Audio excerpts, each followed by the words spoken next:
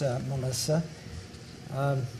Didn't meet her, but I met her brother and mother back in 2010 when we visited Australia for the first and only time. We've got to go back over there. That was a neat place.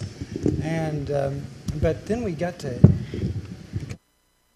over the years and enjoy her music and her testimony, and she has written a number of songs that have real messages in them, and I'm so pleased that she's incorporated the words into the presentation. They're going to be on the screen, and we're going to have to mix this. I don't know if you can get we can get a picture in a picture mix there between the words and Melissa as she presents songs that she's picked. She asked me, what is the message going to be about? What's the theme? Only the last song I chose. The last song. Well, this first one's not bad. This is not good. I mean, bad. You'll see why later on. Thank you. Morning, everyone. Thanks for having me join your church family for this morning. Yeah, so my name's Melissa Otto, and my husband Jason and our two little girls have just been travelling around your beautiful country for the last 3 months, and we've got an old thing out the side of the building, and yeah, hopefully we'll make it for the rest of the way around. Yeah, so I'm just going to share a couple of songs that I'm passionate about sharing them because they've come from times where God has really helped me to see more about who He is and who I am to Him, and so yeah, you guys have an amazing country. We feel like we could explore here for the rest of our lives. Basically, there's just so much to see. But if you come to Australia, you'll find that we have some nice beaches. It is worth a visit as well. So please come. We live a couple of hours north of Sydney, and yeah, we'd love to show you around. I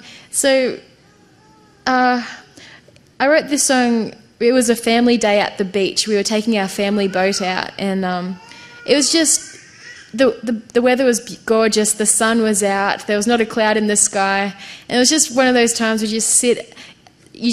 I was just sitting there that morning, just going, "Wow, this is a good day." It's just that buzz in the air. It's just with all the people that I love, and while I was just enjoying that moment, I realized that I hadn't associated God with being like a sunny day, but I thought of Him as being like a cloudy day, making my life more dull and heavy and boring. And I just, when I realized that I had believed that, I just thought, that's such a lie. God is the author of all things life-giving and beautiful, and like the sun, He came down into our darkness to bring us up out of the darkness into the light, yeah, to enjoy a beautiful life with Him. And yeah, He is all about a fun day at the beach. He's about fun and about, yeah, good things. Yeah, so this song's called Blue Sky. Are you getting the guitar through?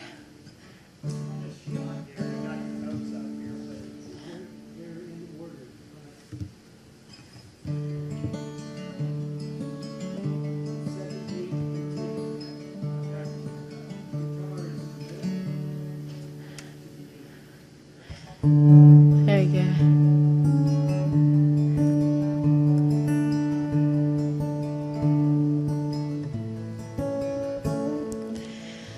Dark night, you have become the blue sky.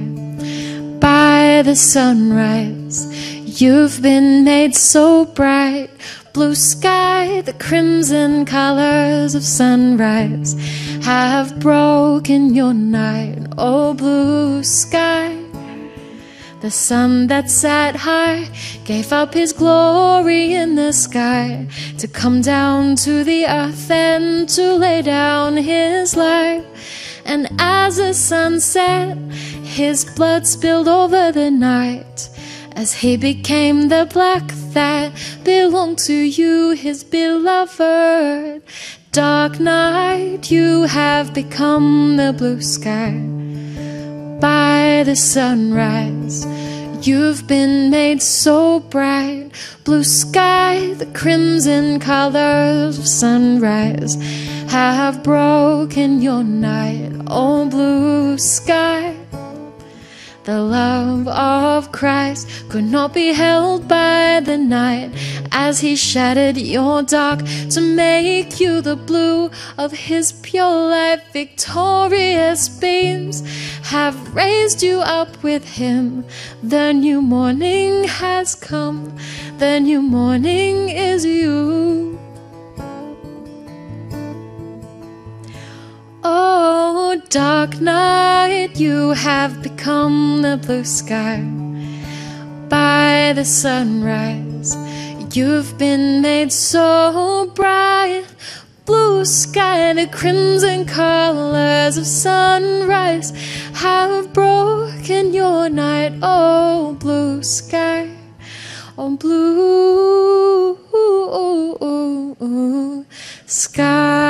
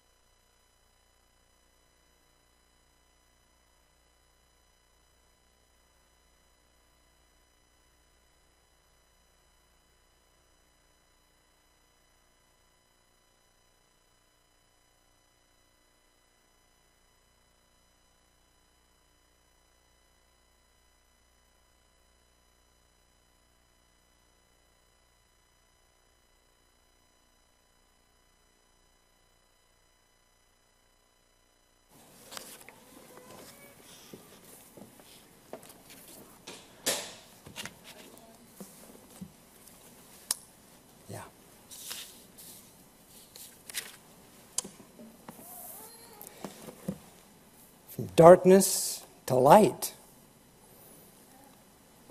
That's what happens when the sun rises with healing in his wings. Well, that's another subject for a health weekend when we have our guests here for Eden Point. But today we're going to be looking at the mountains of God. Let's pray before we begin. Dear Father, we thank you for being our mountain of strength, that we can hide in the cleft of the rock. And we thank you for giving us your Son, who is the chief cornerstone, cut out of the mountain without hands. We're thankful that you have the power to do all things, infinite in wisdom and power. And we ask that you'll give us that blessing today that only you can give, that we may not fear, but go forward as part of your army in your strength to fulfill your will. We pray this in Jesus' name. Amen. Hacksaw Ridge. Heard about that? November 4, 3,000 theaters. Mel Gibson. Oh, should I mention Desmond Doss? Saw the documentary, which was excellent, because Desmond's right there. He's narrating much of it.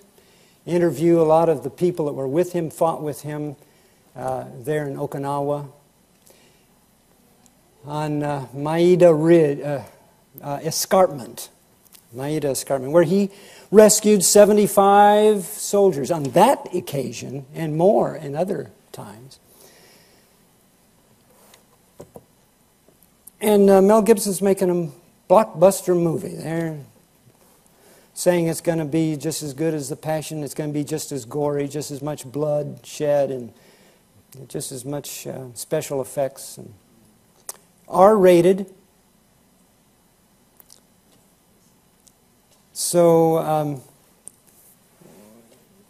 this is a mountain in Okinawa. There's a mountain. Was it a mountain of God? God was there, and God was working in the life of Desmond Doss. And it is inescapable that it was a miracle that he wasn't one of the casualties. Now, he got wounded. He got wounded. But it was only a flesh wound. He was there in front of President Truman receiving the Congressional Medal of Honor in his arm in a sling. That's just one instance, and we're going to come back and touch on it again, but the theme today is what God wants to do in His children with His power. Despite all odds, against insurmountable odds, threat, where fear could paralyze, God strengthens and enables. And He did it in the life of Desmond Doss. So it's coming out November 4 days before election. Is that strategically planned? I don't know. But we're familiar with pairs in the Bible, besides the mountains of God, which, by the way, are, let's turn to our scripture reading today. It's Zechariah, next to the last book in the Old Testament, and it's chapter 6, which we'll focus on. And Zechariah chapter 6 ends with this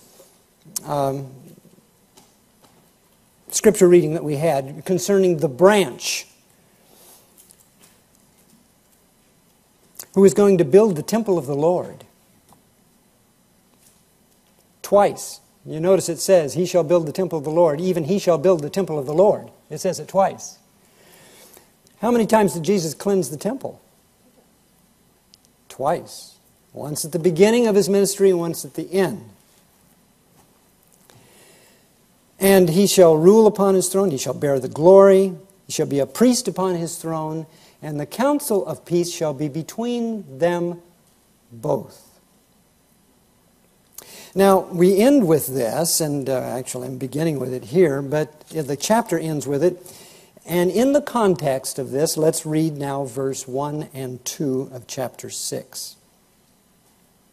Zechariah has been seeing a series of visions.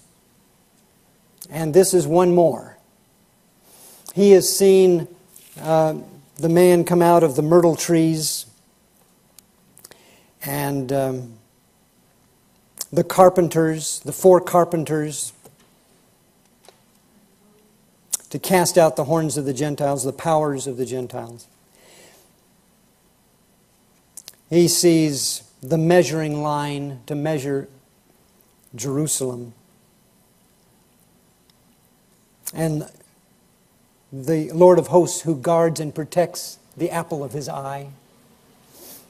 He sees Joshua the high priest standing before the altar with the angel of the Lord by his side and Satan at his right hand to resist him.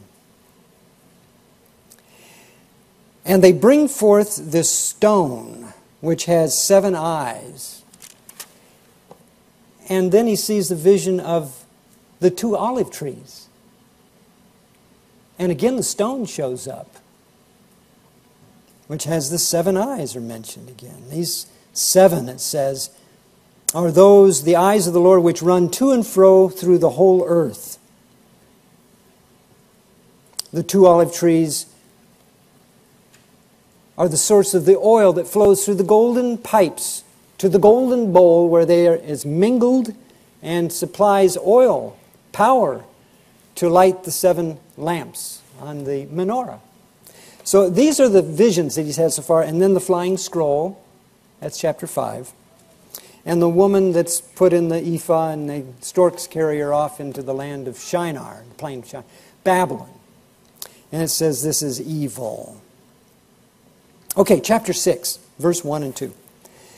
And I turned and lifted my eyes and looked, and behold, there came 4 chariots. There were 4 carpenters back there in chapter 2, remember? 4 chariots out from between 2 mountains. And the mountains were mountains of brass. Have you ever seen a brass mountain? What's made out of brass? Let's see. Keys are made out of brass. Have you ever... Trumpets made out of brass, yeah. And the brass instruments, trombones and French horns and tubas. And cymbals are made out of brass. Let's see. If you go around on the merry-go-round, you can reach out for that brass ring. Well, how about in the Bible? Where do we see brass in the Bible? The laver was made out of brass, that's right. In fact, many of the vessels were made out of brass, it says. Yes, the statue, the metal man in Daniel 2, his thighs, belly and thighs were of brass. Yeah. In a sequence of metals of increasing strength, top to bottom, or hardness, malleability. Gold, the softest metal, and then silver, and a little less, and brass, harder. Iron, the hardest. Okay, there's some more. Let's turn to Leviticus 26:19. Leviticus 26. This is in a chapter which is going to talk about blessings and curses. We talked about that in Sabbath school, didn't we? Blessings and curses. Right at the end there, we talked about that double meaning of barak, B-R-K, the 3 consonants that form that Hebrew root. Can mean blessing or can mean curses, depending on how you engage with that. Whether you accept God's word or you reject it. If you walk in my statutes, verse 3, keep my commandments and do them, then look at all the blessings that happen. Rain, your crops are going to grow, you're going to dwell in the land safely, you're going to eat bread to the full, you'll have peace, you'll be fruitful, your family will multiply, your herds will multiply, you will, and God will walk among you, verse 12. Well, there's a lot of good blessings there in accepting and doing His word. Now, Leviticus 26:19. Now, verse 14 is the switching point here. But if you will not listen to me and will not do all these commandments, and you despise my statutes, if your soul abhors my judgments, so that you will not do my command. Well, you got the picture here. It's either cooperating with God and doing and walking with Him so He can walk with you, or you say, no, I'm going to do it my way. I've got better. I've got something, my improved version. And after people do that for a while and they're not as successful as they thought they might be,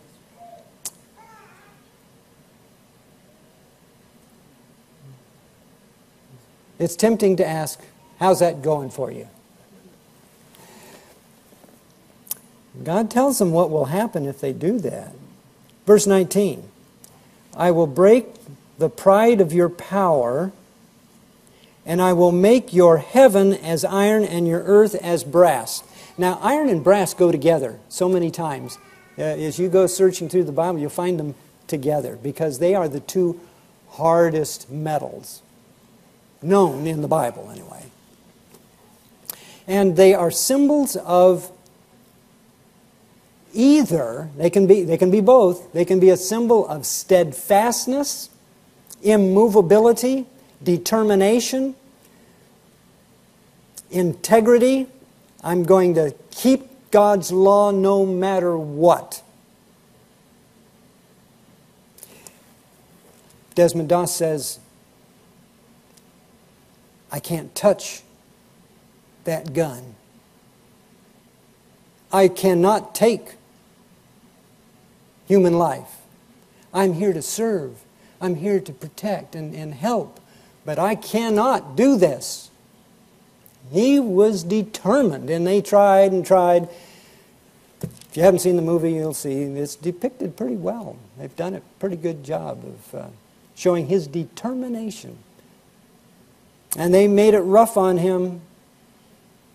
He was really put to the test. Are you really going to stick to your guns?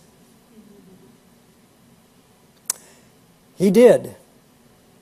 So brass and iron can be good. I'm immovable and staying loyal to God's Word. Or it can be a symbol of stubbornness and rejection and refusing. I will not listen to God's Word. I am not going to move from my determination to go a different path. Now what happens? What does it say here? 19. If you don't keep my commandments, my statutes, and so on, I will make heaven above as iron. Now what happens if you got an iron covering over your fields and you're dependent on things growing and you got an iron, not too much stuff grows inside this metal building here. Even those things, they're green but artificially. We do have some live plants, but we've got to take them out to the sun. We've got to water them. So if he's talking about making the heavens above iron, what does that mean? No rain for you. And your earth underneath is brass. Dry, hard pan, clay. Not going to grow. Well, where else do we see? This is in Deuteronomy 28:23. If you want to look that one up, it's the same thing except it's reverse order. Now the heaven above is brass and the earth beneath is iron. But the message is the same. And it's because they have refused hardness, firmness, resistance. Deuteronomy 33:25 is a prophecy. Now, Moses has been going down through the 12 tribes, and he comes to the tribe of Asher. Deuteronomy 33, verse 25, he says, your shoes shall be iron and brass. You got any steel-toed boots? Can you imagine a whole shoe made out of iron? Be pretty heavy. And brass. But what does it mean here? As your days, so shall your strength be. Well, iron and brass are a symbol of strength. In this case, what does he say? You walked 40 years in the wilderness and your shoes didn't wear out. Your clothes didn't get moth-eaten. Didn't go threadbare. He's going to preserve you. Iron and brass. Job. Oh, we're in Job Sabbath school. Job chapter 6, verse 12. Question is asked, is my strength the strength of stones? Is my flesh brass? See the parallel is? He's talking about strength. Brass is brought into the picture. It's a symbol of strength. In Job 40, verse 18, he says, Leviathan's stones are like strong pieces of brass, like bars of iron.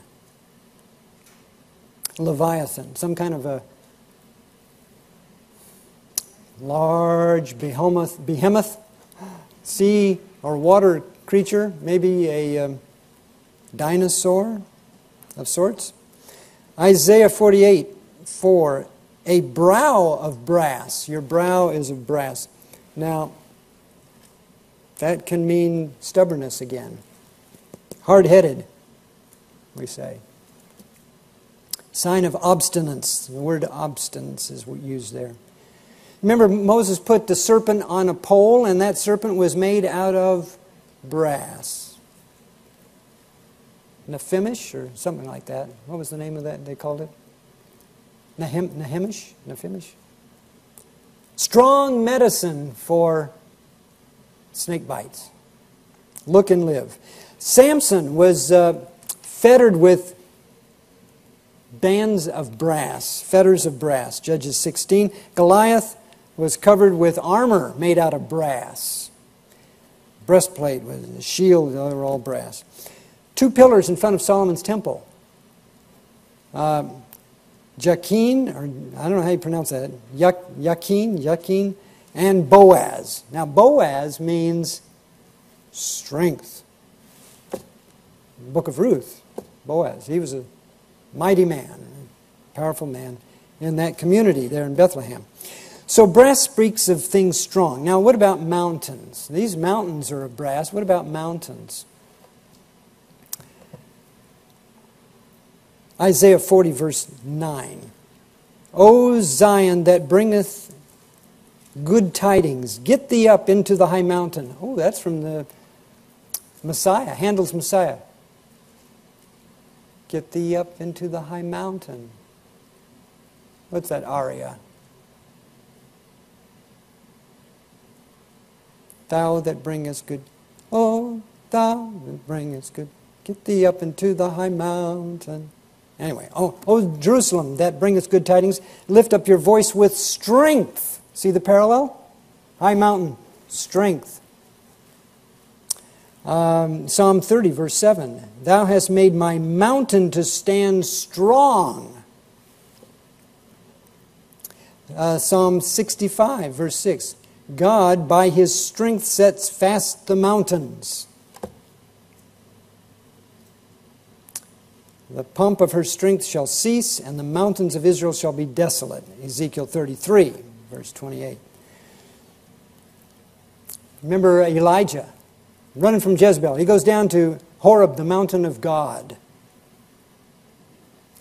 And he's hiding out in a cave there.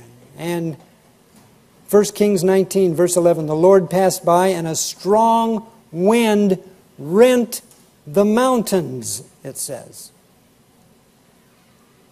Tornado. Just picked up those boulders and threw them around.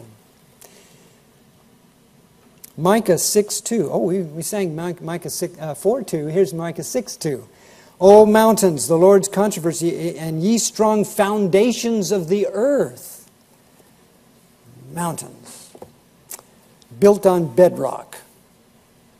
So mountains are a symbol of strength. Brass is a symbol of strength. And if you've got 2 brass mountains, you really have something strong.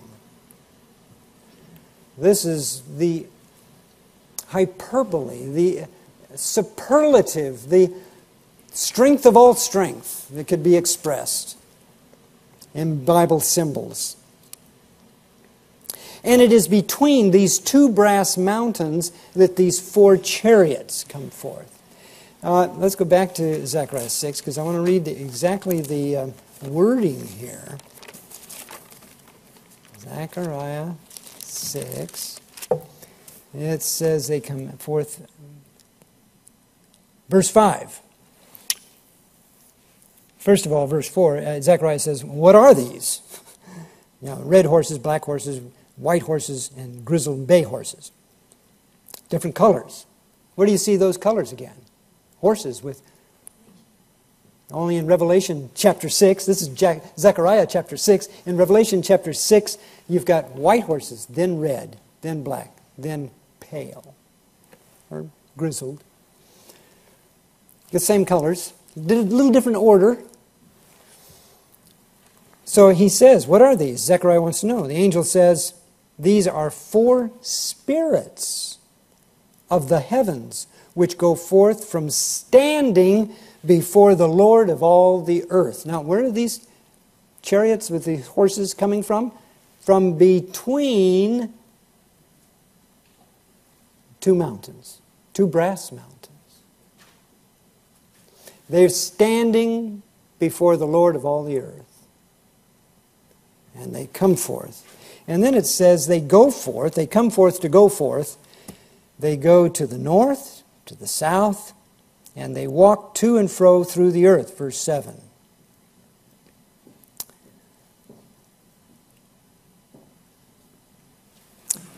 So,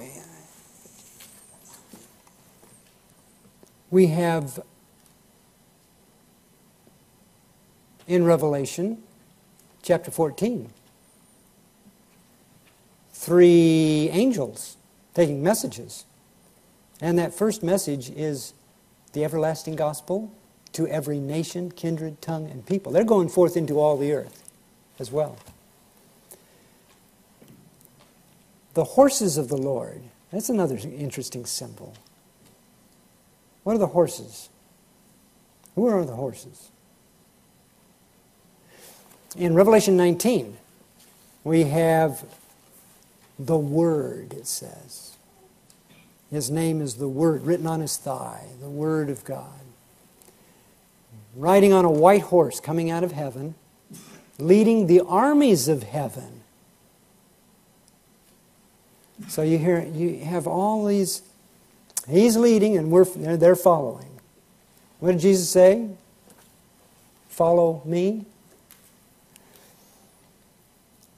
His people. Now, when Dennis and Laura were with us last Sunday, and we watched this video by Andrew Henrique, he pointed out that the horses, I'm sorry, it was Lem Ramirez. I was reading his book on the 7 seals, and he was saying that the horses, the first 4 of the 7 seals of the horses are ridden by, the first horse we know is Jesus, right? He's got the crown, he's got a sword, he's going forth to conquer and to conquer. Going forth, conquering and to conquer.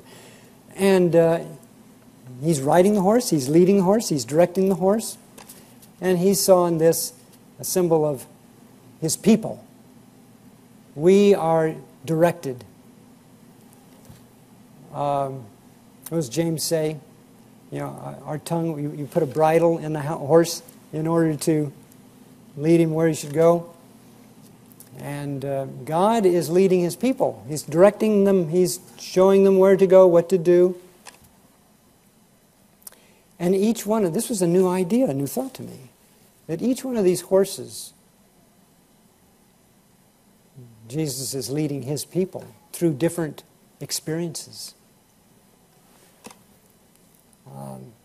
I always, and it's not that one thing is true and the other is not true. There's 2 aspects here.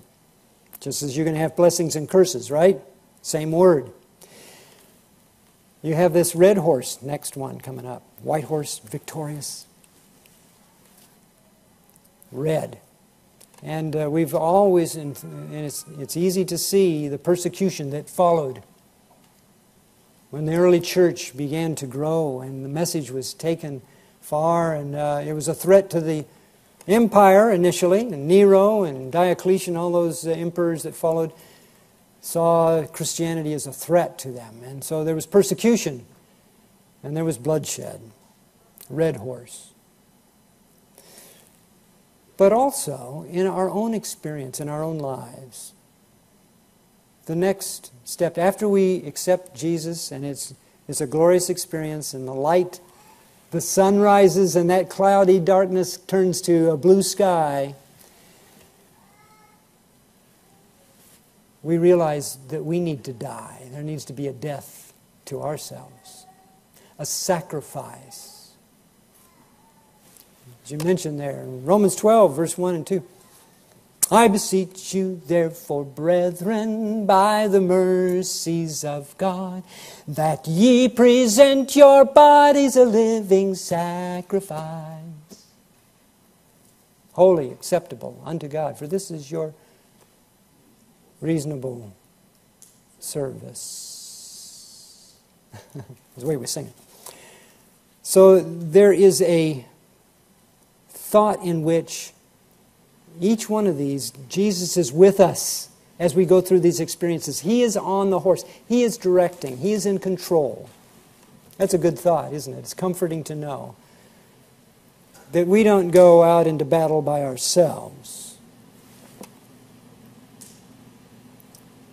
Two brass mountains. The mountains of God. The Lord's anointed will sit upon the throne in Zion, my holy mountain, he says in Psalm 2, second Psalm. Lucifer, the anointed cherub, walked up and down in the stones of fire in the mountain of God, in Ezekiel chapter 28. Moses came to the mountain of God in Horeb. It's like the one that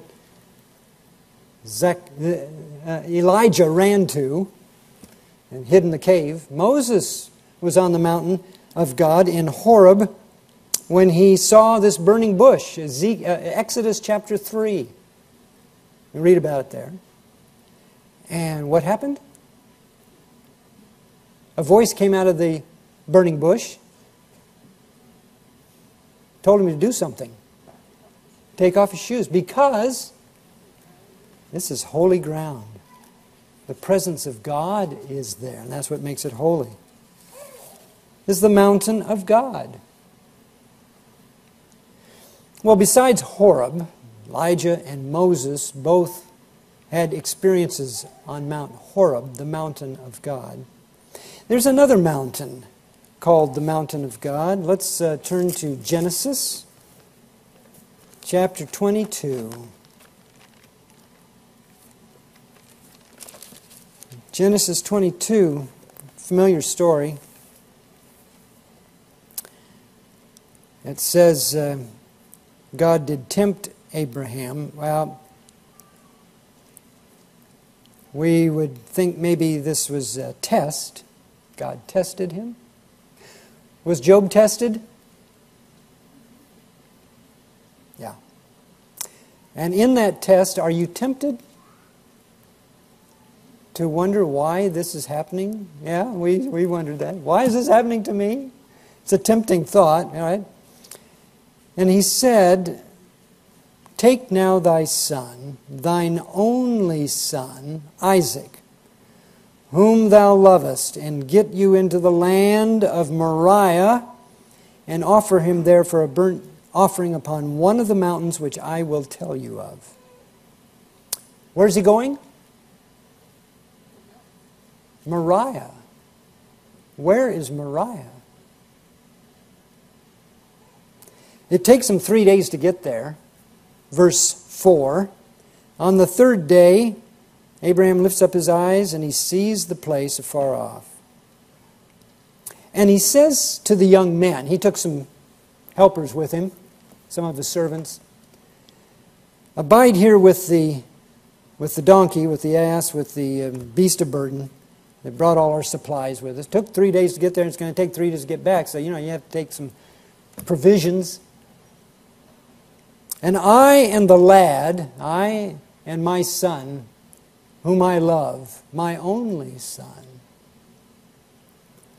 will go yonder and worship and come again to you. What has he been asked to do? Well, he knows what he's on a mission. I don't think he's told Isaac, because Isaac wonders where the lamb is. They're walking up the mountain. He says, I'm carrying the wood. Who carried the wood up Mount Calvary? The Son did, right? The Son of God. Yeah, part of the way. I've got the wood. Here's the fire. Where is the lamb? Isaac doesn't know about this mission that they're on. He thinks it's just another sacrifice. Abraham doesn't tell him then. God will provide Himself a lamb. And they went on, both of them together. And God did provide a lamb, didn't He? He provided a ram in this instance, caught in the thicket. God provided a lamb, the Lamb of God, caught in the sin of this world as our substitute. Well, this was a powerful experience for Abraham on Mount Moriah. You might call it one of the mountains of brass. That was a hard thing for Abraham to do, wasn't it? But he was determined to follow God's command.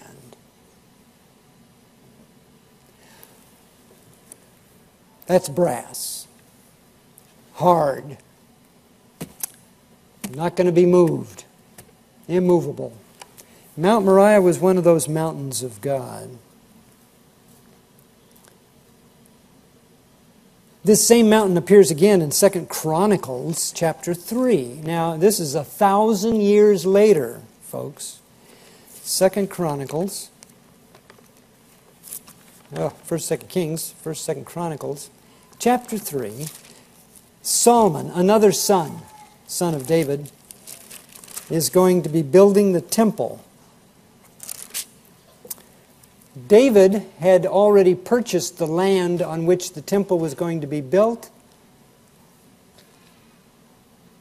And it describes that event here in verse 1.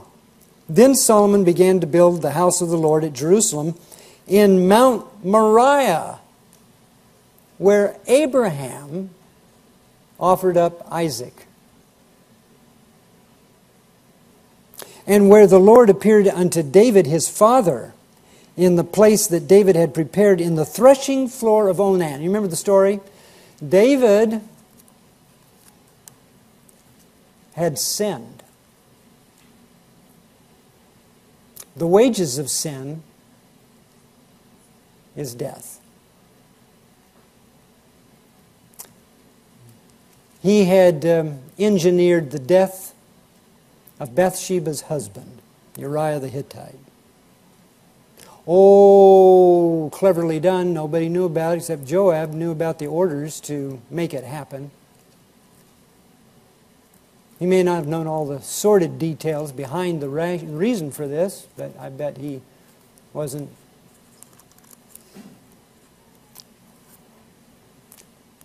unsuspecting.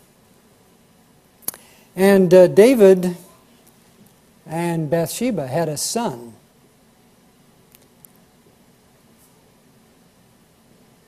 And God said, there's consequences. I can't protect you in these circumstances. I can't protect this son. The son died. But then there's other things that come. That's just the beginning of sorrows. And he says, there are demands being made. Either you be subjected to 3 years of your enemies coming in and ravishing the land,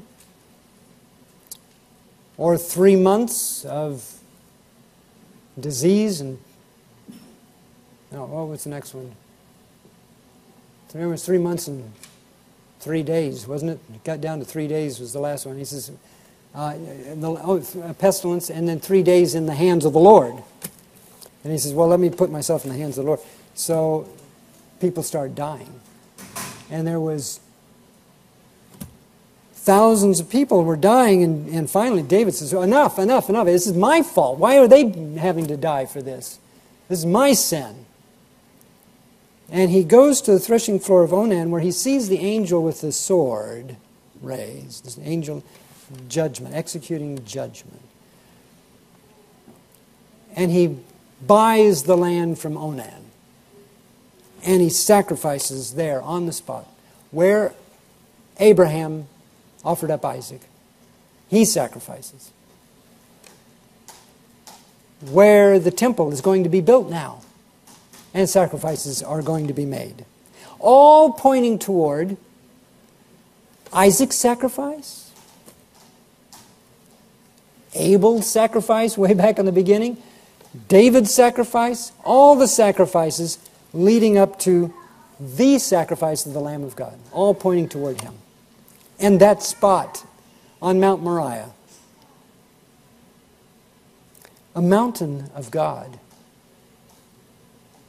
firm as brass. Was there anything that would change God's mind? That would alter His course? Alter the words that come out of His mouth? Or what is it, Psalm 89?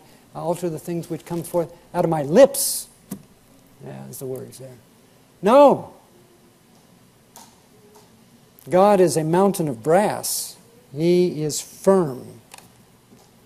In the garden, Jesus said, if this cup can pass from me.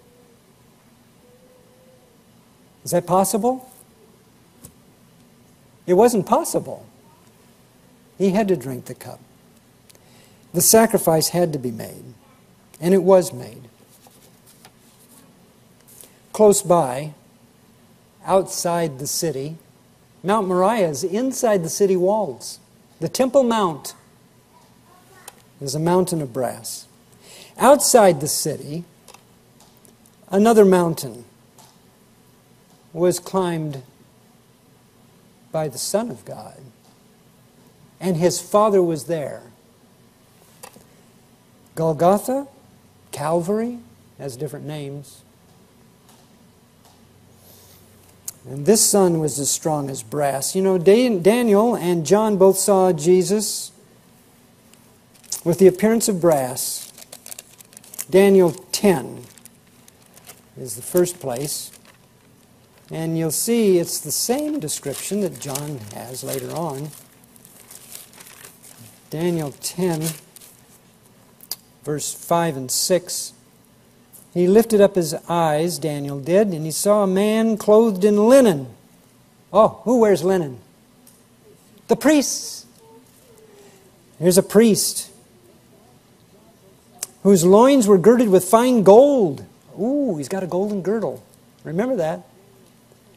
His body is like beryl, and his face like the appearance of lightning. Remember on Mount of Transfiguration? Jesus had, his face was like lightning, it says. Bright as the sun. His eyes like lamps of fire, his arms and his feet like in color to polished brass. Arms and legs, his extremities like brass. No, okay, let's go to Revelation chapter 1. We'll see the same description here of Jesus again. The Son of Man, it says, walking among the candlesticks. In chapter 1. And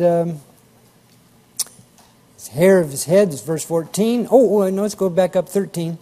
One like the Son of Man, clothed with a garment down to his foot, probably linen. It didn't say linen here. Perhaps with a golden girdle. There's the same golden girdle. His head and his hair is white as snow. His eyes like the flame of fire. Same.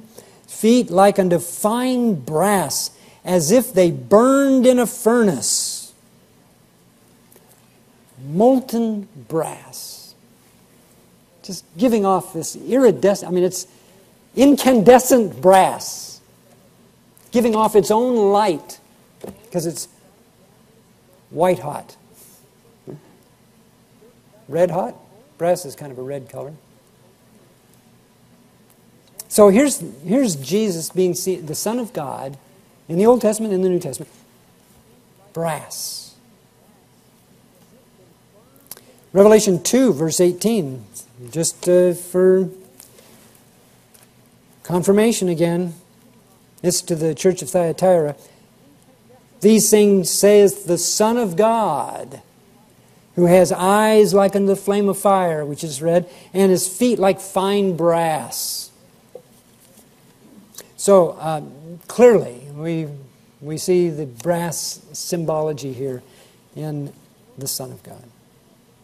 How beautiful upon the mountain were the feet of him who brought forth good tidings, good news, the gospel.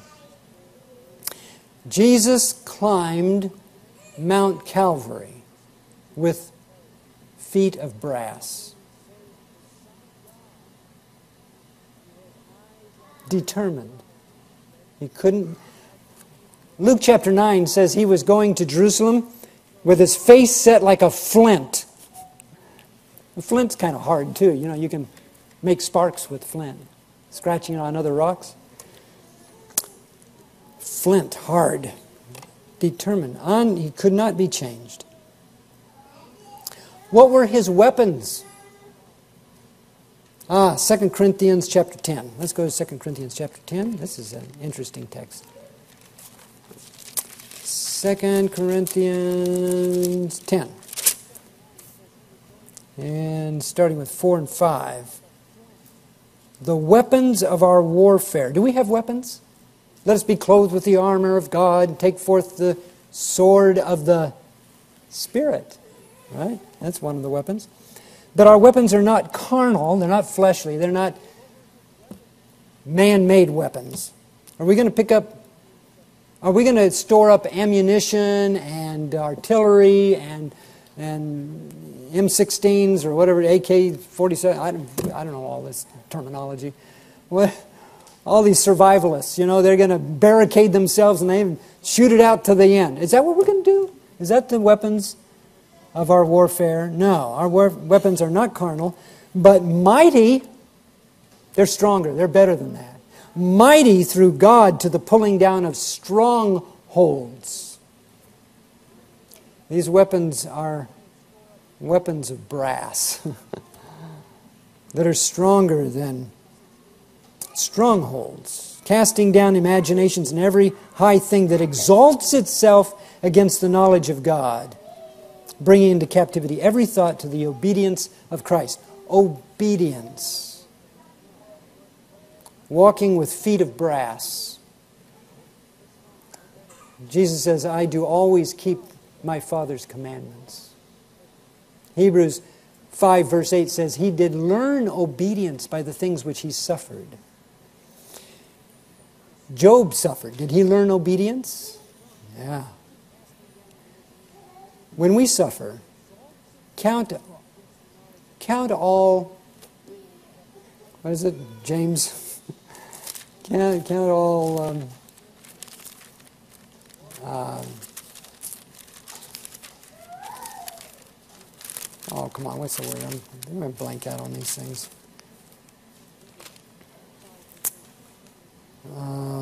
Count it all joy when you fall into diverse temptations. For our sufferings worketh patience. Right? The trying of your faith worketh patience.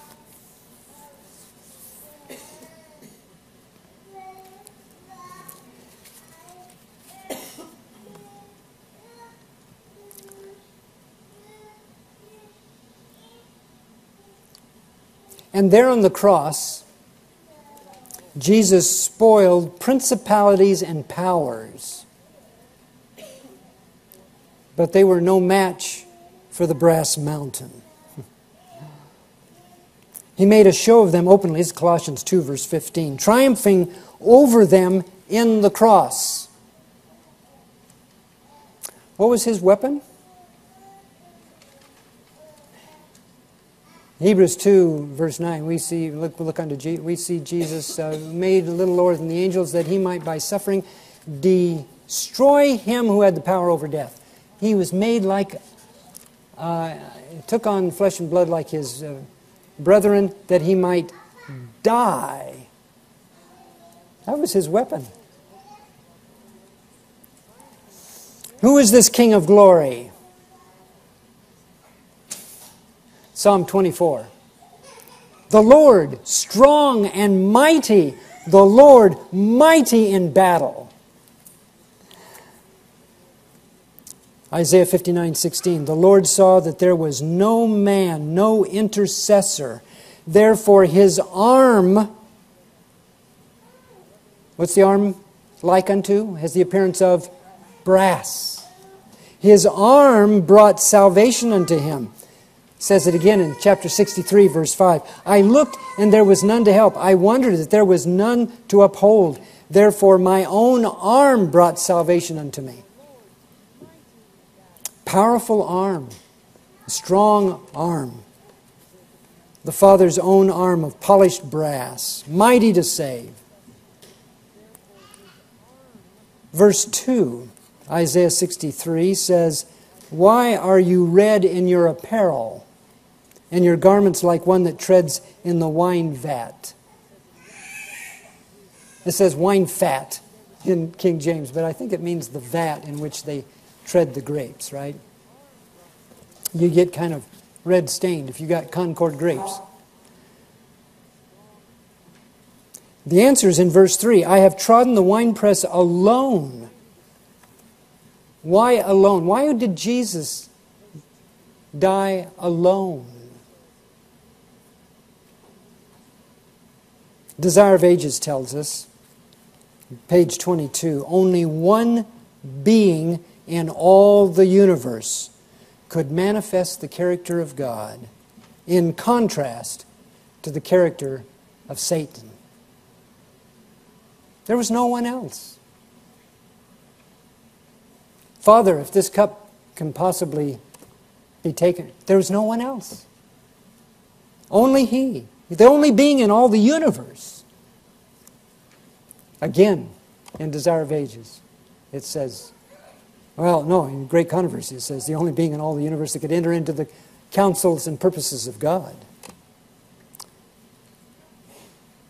With arms and feet like fine polished brass burned in a furnace, He was strong as brass on a mountain, as unyielding as brass. For love is strong as death.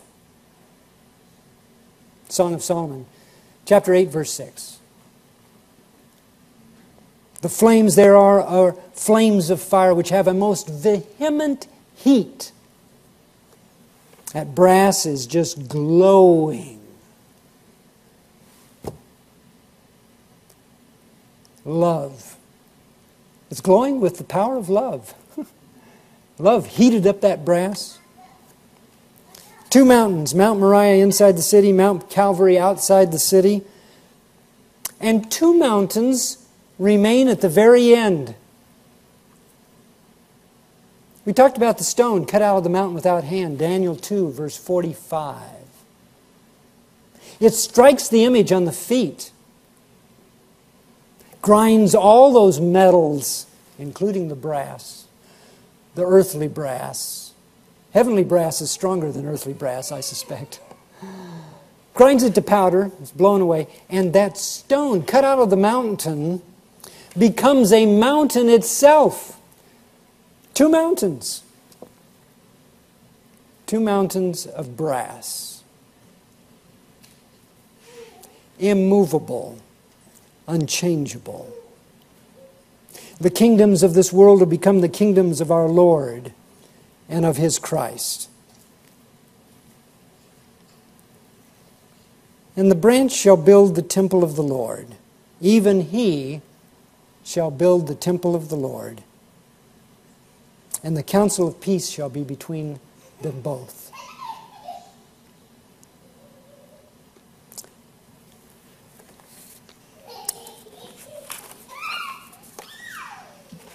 Received a book this week called A House Not Divided. I wanted to read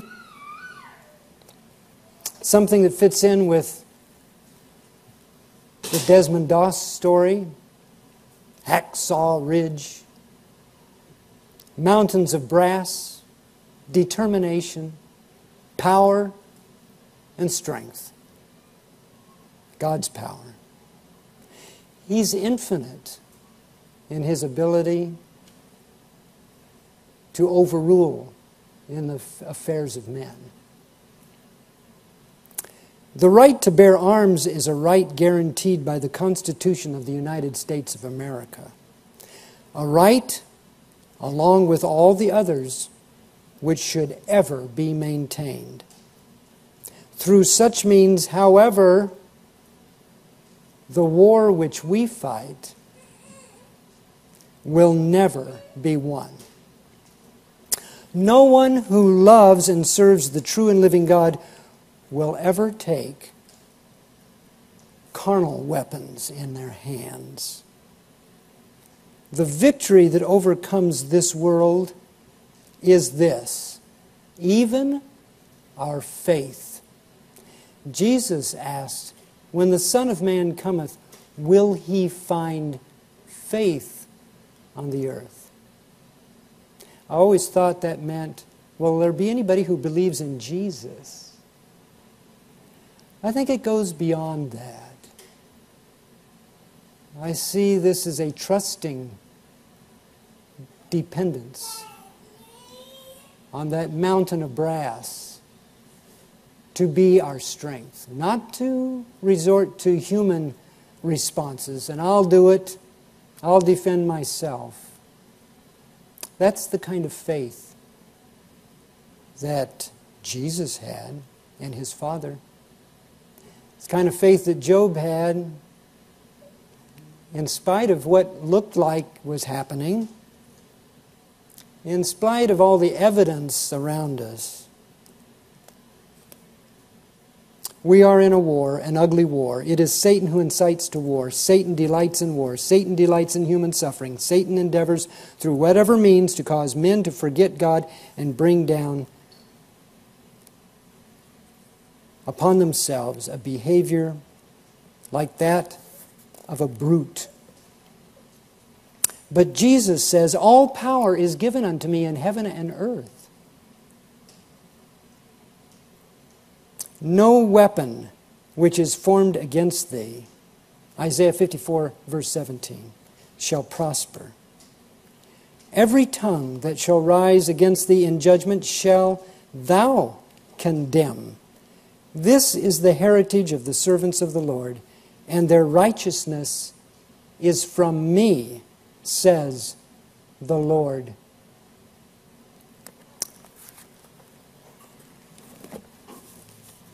Melissa, come and give us your message and song. Thank you so much.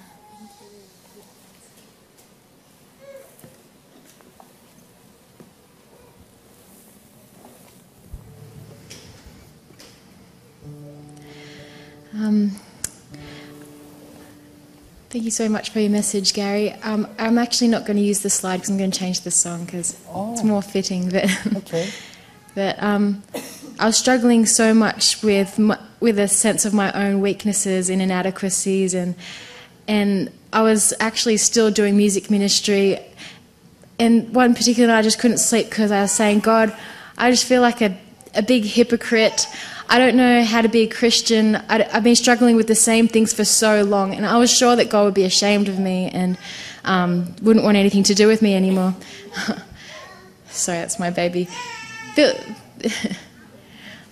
I was sure that he'd be ashamed of me, and anyway, I just said to God, I don't know how to follow you. I don't know how to do this. Maybe I'll just have to go my own way. And when I told God I would have to go to my own way, my heart just broke because God had always felt like my closest friend, and I just started to cry, and my friend could hear me crying, and she came over to me and she just said, Melissa, don't you know God will never give up on you? And God just started to help me realize it's not me trying to strive my way up to him, but it's actually him who comes right to where I am, and he takes responsibility for me in my weakness because he's my dad and he's a good dad. And I'm just so grateful for that, because if it was the other way around, I'd just have no hope at all. I know that. I'm so grateful that God loves me with a love that is stronger than death, and that he fights for me more fiercely than I can ever know. So this song came from that night. Here he comes, riding on a white horse, to pull me out from the midst of my enemy, my faithful one. Here he comes to vanquish his enemies, fighting with a fierce love, a love stronger than death, my true one. Soft in the stillness of night, gentle and quiet, his voice assured me again, child, I'm not finished yet. Let your heart rest. I won't let you slip through my fingers. Here he comes, riding on a white horse, to pull me out from the midst of my enemy, my faithful one. Here he comes to vanquish his enemies, fighting with a fierce love, a love stronger than death, my true one. He holds me, oh, he holds me so closely. I am his, and by his grace he is mine. No power can loosen his grip on me. I'm so tightly held by his mighty love. If I say my foot is slipping, your mercy, oh Lord, holds me up. In the multitude of my thoughts, your comfort still light my soul. Oh, here he comes, here he comes, riding on a white horse, to pull me out from the midst of my enemy, my faithful one.